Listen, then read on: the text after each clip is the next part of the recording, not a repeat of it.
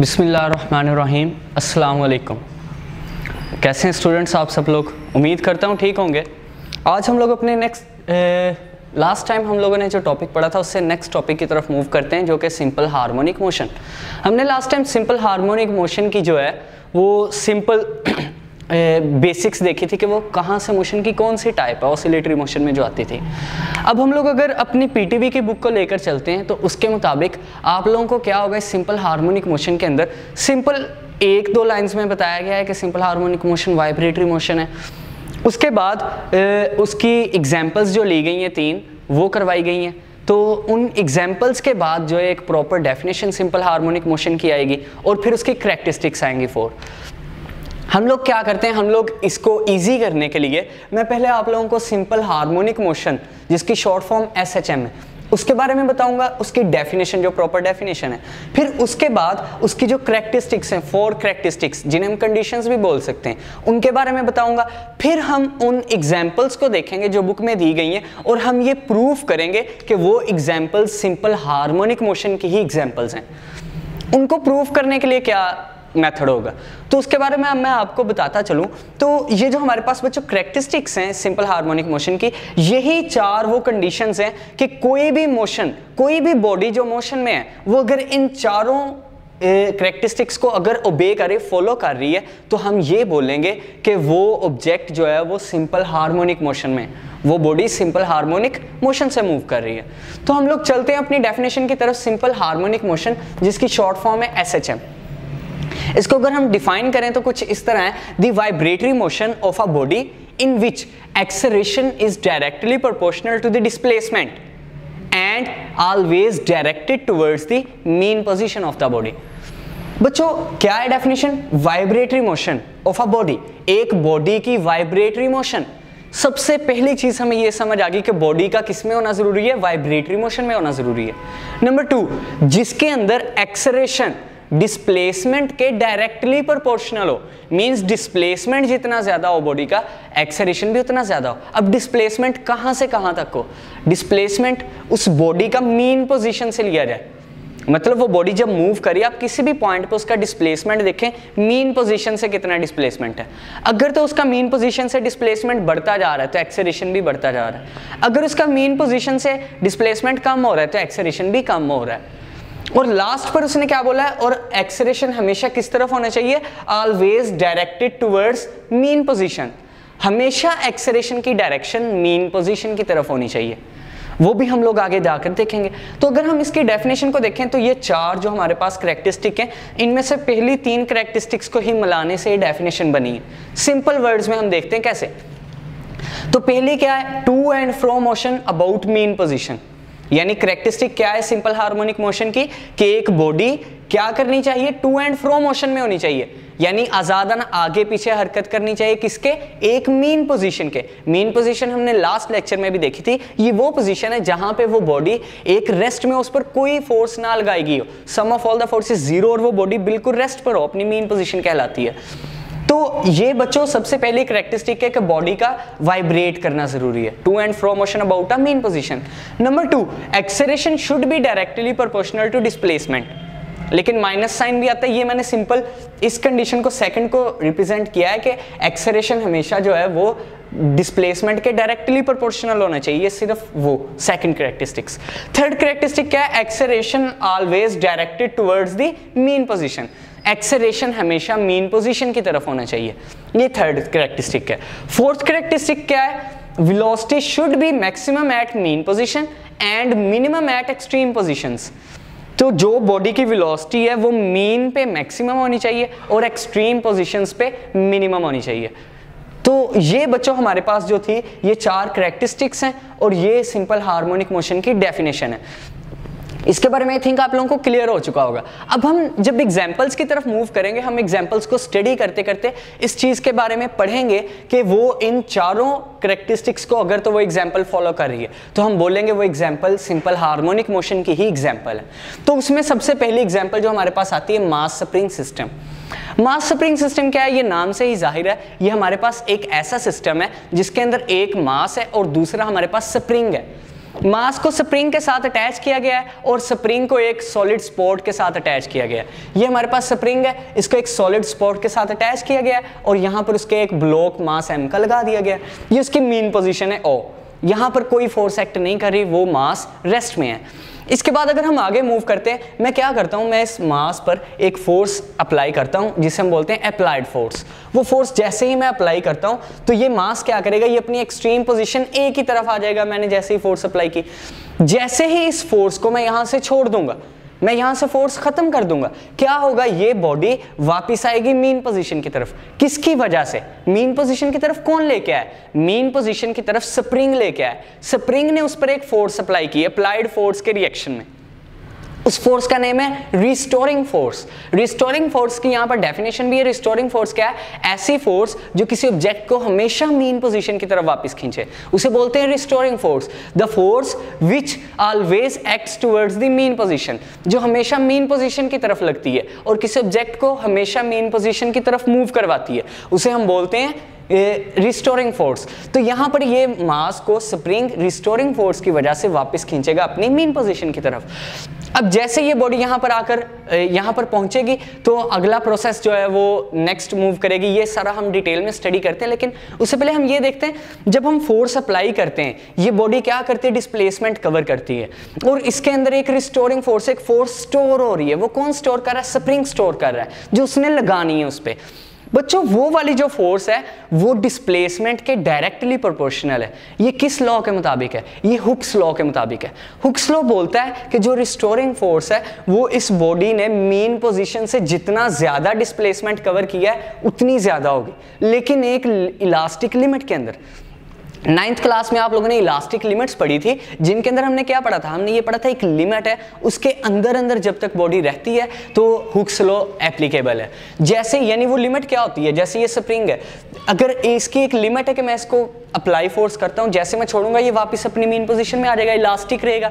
लेकिन जैसे ही मैं इसको इस लिमिट से क्रॉस करूंगा, इलास्टिक लिमिट से क्रॉस कर दूंगा, तो क्या होगा, ये डीफॉर्म हो जाएगा परमानेंटली, ये वापस अपनी मीन पोजीशन पे नहीं आ सकेगा।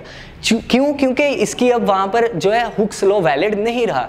तो इसी तरह बच्चों हुक्स लॉ के मुताबिक अगर हम इलास्टिक लिमिट के अंदर अंदर जितना ज्यादा डिस्प्लेसमेंट कवर करवाते हैं, रिस्टोरिंग फोर्स उतनी ज्यादा लगाएगा स्प्रिंग ब्लॉक पे। मींस अगर मैं मास को, इलास्टिक लिमिट यहां तक है, मैं मास को सिर्फ यहां तक खींचता हूं और छोड़ देता हूं, रिस्टोरिंग फोर्स कम लगेगी। अगर मैं मास को ज्यादा दूर लेकर जाता हूं, डिस्प्लेसमेंट ज्यादा कवर करवाता हूं, तो मास पर रिस्टोरिंग फोर्स ज्यादा लगेगी और वो मीन पोजीशन की तरफ आएगा। तो बच्चों हम लोग हुक्स लॉ को यहां से लेकर स्टार्ट करते हैं। तो हुक्स लॉ के मुताबिक जो फोर्स है वो क्या है, वो डायरेक्टली प्रोपोर्शनल है किसके? डिस्प्लेसमेंट के। और फोर्स की डायरेक्शन हमेशा किस तरफ है? मीन पोजीशन की तरफ। यानी नेगेटिव साइन ये शो करता है कि रिस्टोरिंग फोर्स की डायरेक्शन हमेशा मीन पोजीशन की तरफ है। ये नेगेटिव साइन शो करता है कि ये रिस्टोरिंग फोर्स है जो हमेशा मीन पोजीशन की तरफ खींच रही है। अब हमें जैसा कि पता है, जब भी हम किसी इक्वेशन के अंदर प्रोपोर्शनैलिटी के साइन को खत्म करते हैं तो वहां पे हम इक्वल लगा के उसके साथ हम क्या करते हैं, उसके साथ हम एक कांस्टेंट लगाते हैं। तो बच्चों यहाँ पे मैं वही काम कर रहा हूं, मैंने यहाँ से प्रोपोर्शनैलिटी का साइन खत्म किया है, इक्वल लग गया है, ये नेगेटिव साइन स्टार्ट में, और क्या किया, यहाँ पे एक कांस्टेंट k आ गया है। ये k क्या कहलाता है? ये है कांस्टेंट ऑफ प्रोपोर्शनैलिटी। k क्या कहलाता है? कांस्टेंट ऑफ प्रोपोर्शनैलिटी, जिसे हम दूसरे वर्ड्स में बोल सकते हैं it measures the stiffness of spring. ये स्प्रिंग की स्टिफनेस को मेजर करता है। स्टिफनेस मींस ये बताता है कि एक स्प्रिंग कितना सॉफ्ट या कितना हार्ड है, ये उसकी स्टिफनेस के बारे में हमें बताता है। तो अगर हम k की बात करें, ये स्टिफनेस को बताता है। तो अगर कोई स्प्रिंग जितना ज्यादा हार्ड होगा तो बच्चों उसके अंदर उतनी ज्यादा k की वैल्यू होगी क्योंकि वो स्टिफ है। अगर कोई स्प्रिंग जितना ज्यादा सॉफ्ट होगा उसके अंदर k की वैल्यू उतनी ही कम होगी। ये हमें k जो है ये मेजर करता है स्टिफनेस ऑफ द स्प्रिंग को। तो जैसा कि स्टूडेंट्स हमें k की वैल्यू जो है वो स्टिफनेस के बारे में बताती है, तो अगर हम यहाँ से k की वैल्यू फाइंड आउट करते हैं, आप लोगों ने एक चीज़ माइंड में रखनी है कि हम लोग करना क्या चाह रहे हैं। हम लोग बेसिकली मास स्प्रिंग सिस्टम को ये प्रूव करना चाह रहे हैं कि ये सिंपल हार्मोनिक मोशन की ही टाइप है। तो उसके लिए हमें क्या प्रूव करना है? हमें ये प्रूव करना है कि एक्सेलरेशन डिस्प्लेसमेंट के डायरेक्टली प्रोपोर्शनल और उसकी डायरेक्शन हमेशा किस तरफ होगी? मीन पोजीशन की तरफ, जो कि नेगेटिव साइन शो करेगा। तो उसके बाद हमें ये भी सारा प्रोसेस जो है उसे एक्सप्लेन करना है कि ये वाइब्रेटरी मोशन है। तो हम लोग चलते हैं नेक्स्ट। तो बच्चों यहाँ से अगर हम k की वैल्यू फाइंड आउट करते हैं, k will be equals to, ये नेगेटिव साइन उधर जाके मल्टीप्लाई हो जाएगा, या सिंपल वर्ड्स में इधर भी नेगेटिव से मल्टीप्लाई करवा दें, इधर भी नेगेटिव से, ये हो जाएगा नेगेटिव f। ये x इधर मल्टीप्लाई उधर जाके क्या हो जाएगा, डिवाइड।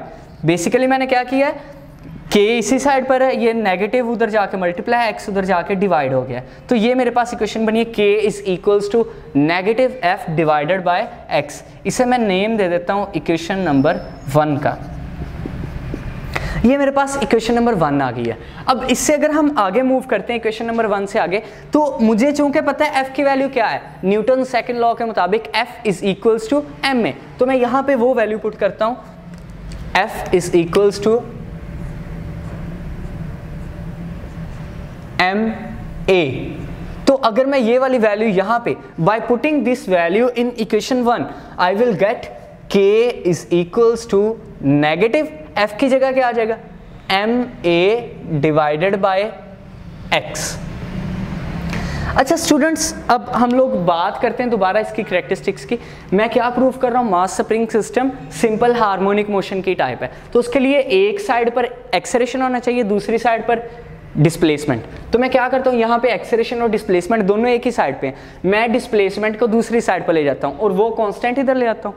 तो सिंपल वर्ड्स में मेरे पास ये बन जाएगा सिंपल इस तरह, ए को यहाँ इधर रख लेता हूँ, एक्स को इधर, तो ये मेरे पास बन जाता है इस तरह, सिंपल एक्स इधर आ गया, नेगेटिव साइन भी इधर ले आता हूँ, के इधर आके क्या हो जाएगा, डिवाइड हो जाएगा, यहाँ m ओवर के भी उधर ले जाऊँ, ये हो जाएगा a is equals to minus के divided by m into x. ये मेरे पास इक्वेशन बन गई। अब क्या किया यहाँ से, यहाँ अगर आप लोग देखें इस इक्वेशन को, तो ये वाली इक्वेशन इस वाले प्रोसेस का एक ऑपोजिट काम होगा। क्या, यहाँ पे मैंने प्रोपोर्शनैलिटी के साइन को जब खत्म किया तो इक्वल का साइन लगाया और साथ में मैंने एक कांस्टेंट अंदर जो इंट्रोड्यूस किया। तो अगर मैं इसका ऑपोजिट काम करूँ, के चूंकि कांस्टेंट है, कांस्टेंट ऑफ प्रोपोर्शनैलिटी या स्प्रिंग कांस्टेंट, और m जो है मास भी तो नहीं ना चेंज हो रहा, मास भी तो कांस्टेंट है, क्या वो चेंज होगा, नो। तो ये दोनों चीजें कांस्टेंट है। अगर मैं इस इक्वेशन में से कांस्टेंट और इक्वल का साइन इन दोनों को रिमूव कर दूं तो मेरे पास क्या आ जाएगा, प्रोपोर्शनैलिटी का साइन। जैसे यहाँ पे मैंने प्रोपोर्शनैलिटी के साइन को खत्म किया तो इक्वल और कांस्टेंट आया था, अब उसके ऑपोजिट काम, कांस्टेंट और इक्वल रिमूव कर दो तो प्रोपोर्शनैलिटी आ जाएगी। तो ये बच्चों मेरे पास बन जाएगी a, इन दोनों को रिमूव किया तो आ गया प्रोपोर्शनैलिटी नेगेटिव x। इसका मतलब क्या है, इसका मतलब है acceleration is directly proportional to displacement.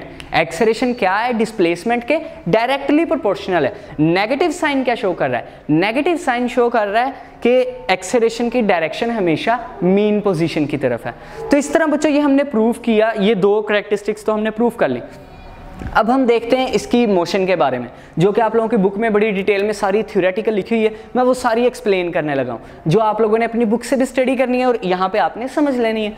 तो क्या है, सबसे पहले हम consider we have a spring mass system in which a spring is attached to a solid spot and its other end is attached to the mass of block m, to the block of mass m. When we apply a force on it, जब हम इस पर एक force apply करते हैं and stretch it towards an extreme position a, यानी इसको हमने क्या किया, स्ट्रेच किया, इसकी मीन पोजीशन से a एक्सट्रीम पोजीशन की तरफ ले आए।